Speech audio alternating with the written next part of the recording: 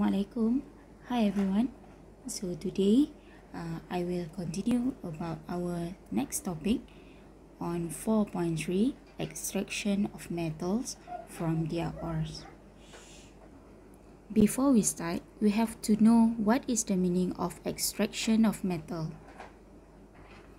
Extraction of metal is the process to obtain metals from their ore. For example, in our syllabus, we will discuss about iron metal, where can be obtained from iron ore. And the other one is tin. We can obtain it from tin ore. Extraction of metal through reduction of metal oxide by carbon.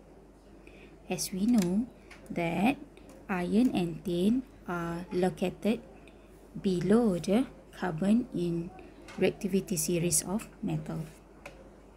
So we can use carbon to extract iron from their iron ores. Okay, the diagram shows a blast furnace, the world's largest blast furnace in 1931 in Russia. I found it in Google image. So this is a blast furnace, a big blast furnace. It height about 30 feet and times 10 feet. Okay, now we move to the process of iron extraction. What happened in blast furnace? Okay, first, a mixture of three substances is added into a blast furnace through the top. Okay, what are the three substances? Okay, first is iron ore, number 2 is coke, and 3 limestone. Coke is actually carbon, C, and limestone is calcium carbonate.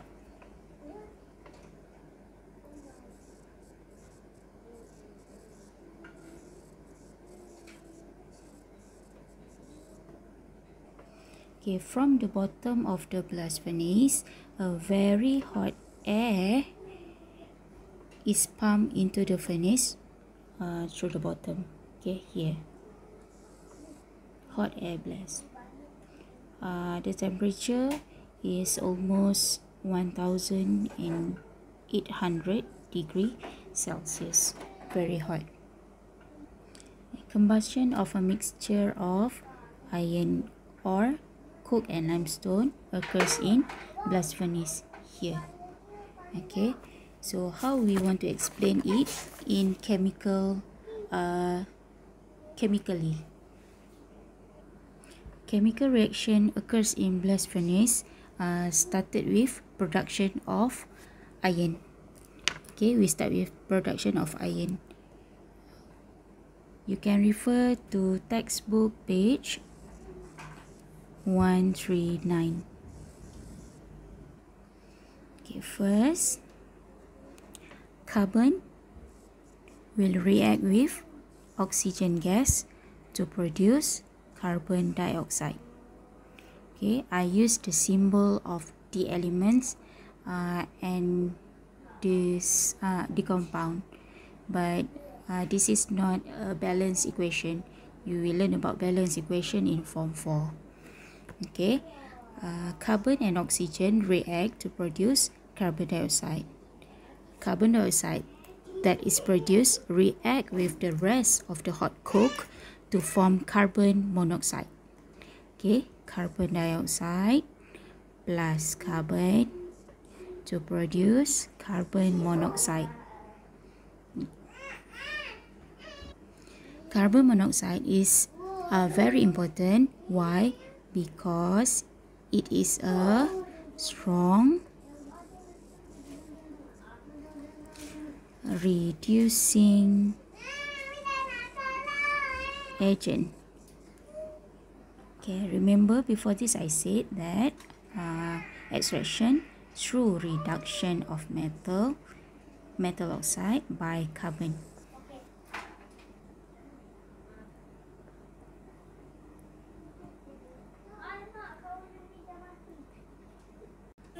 Iron 3 oxide plus carbon to produce iron and carbon dioxide, and iron 2 oxide plus carbon also produce iron and carbon dioxide.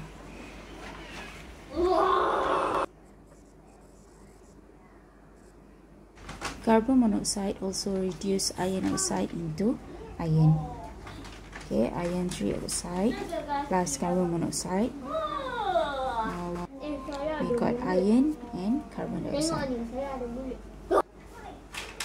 Carbon 2 oxide react with carbon monoxide and produce iron and carbon dioxide. Okay, so as you can see, all the reaction will produce iron and carbon dioxide.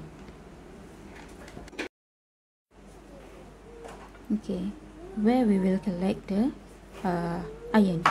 Okay, iron will be sink at the bottom of the blast furnace because the molten iron is high in density. Okay. Okay, from time to time, the molten iron is stripped off and channeled into mold and allowed to cool and freeze. The molten iron that has solidified is known as cast iron. Okay, what is molten slag? Remember before I told you about limestone, calcium carbonate. Okay, production of slag started with limestone or calcium carbonate decomposes to form calcium oxide and carbon dioxide.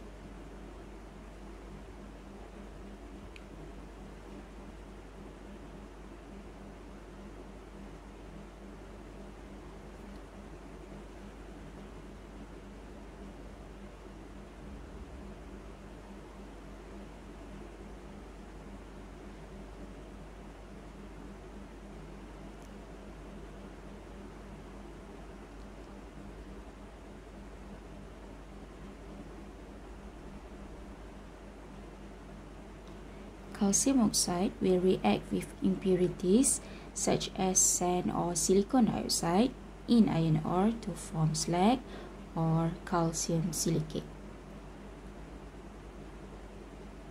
Okay, what is the function of slag? Slag is used to make the base of buildings and roads. Okay, student, I think that's all for now.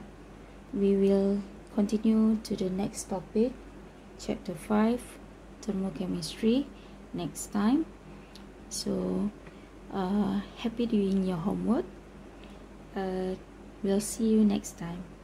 Bye.